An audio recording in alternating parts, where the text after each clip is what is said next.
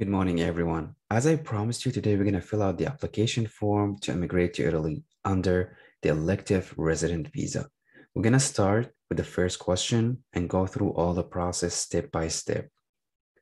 So the first thing you need to print out this application. Obviously, you can't type or write anything here. So what you can do, print it out and start using a pen to fill it out. Don't forget about the photo here on the right side.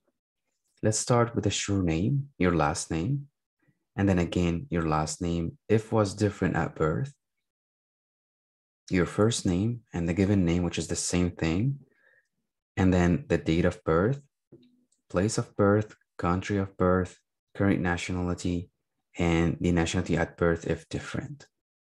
Moving to the next question, which is the sex, which is if you were male or female, the status, if you were single, separated, married, or divorced. Moving to the next question, which is in case of minor. I don't think a minor would apply for such a visa or such a program, but just in case, the parents should sign on behalf of him. The nationality identity number, which is your ID. If you have it, it's not really essential. That's my own opinion. You can leave it blank. And the type of travel document, if it was an ordinary passport, service passport, or diplomatic. And then the number of your travel document, which is your passport, the date of issue, valid until and issued by. And then moving to the applicant's home address and email address, your telephone number. Next question, resident in a country other than the country of current nationality. For example, if you were Indian, Kenyan, Nigerian, any nationality, and you live in Dubai, you click on yes and provide your ID number and the expiry date. And then the current occupation, if you were a manager, doctor, engineer, and the company that you work for, you should provide all the details about that company or your employer. And then the main purpose of journey, you should click on tourism, for example, or visiting family or friends, medical reasons, self-employed, other. You can just, check on other and write here for tourism. And then the member states of destination. Absolutely, you're going to Italy. So you should just put down there Rome or Milan. It depends which city you're interested in the most. And the first entry, it's going to be, of course, Rome. And I highly suggest you to click on multiple entries.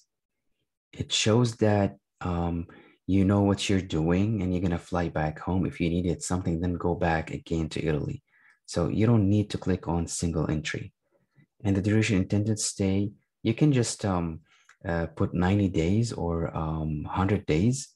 That's not really something that you should be worried about because this is a long stay visa and it's not really tied to specific period of time. And they're asking you if you were issued any Schengen visas in the last 3 years. You can just write down the number of the visa and the validity and from which embassy and until what time was valid. Or you can check when did you give your fingerprints the last time at the embassy and give them the date. Another thing here, the intended date of arrival in the Schengen area. So let's say the process is going to take 2 or 3 months. So I highly recommend you to have plans after 3 months from now. If you're planning to apply and you start gathering your documents right now, I highly recommend you to plan for the next 3 months or after 3 months from now. The intended date of departure, just you can just mention that you're gonna departure after 3 or 4 or 5 months. That's not an issue because this is not a tourist visa. That's the thing. And now the sure and the first name of the inviting person. Of course, there's nobody's inviting you because this is a long-term visa and based on other purposes. So what you can do, you can write down the address of the apartment or the room that you have rented or you booked on Airbnb with the address and the postal code. And then absolutely here, the address and email address of the person, which is the same thing for the landlord or the apartment's owner. And then that, because once you book your room on Airbnb, you're going to get their phone number and their email address. And the telephone number and the fact is not really necessary to be provided. And the name and address of the inviting company or organization, you can just leave it blank as long as you provided the other information that we talked about. The telephone and fax number, the same thing, which is this follows the same question, so you can leave it blank or just cross. And then the cost of traveling and living during the applicant's stay is covered. So here you're going to provide the total number or the total amount of the money that you're going to deposit in your bank account. So for example, if you deposited $10,000, you can just write down that I'm having $10,000 to settle down, to find a rental property, to spend for transportation, for, buying furnitures and stuff. So you can put $5,000, $10,000, or even the 31,000 euros that we talked about in the first video.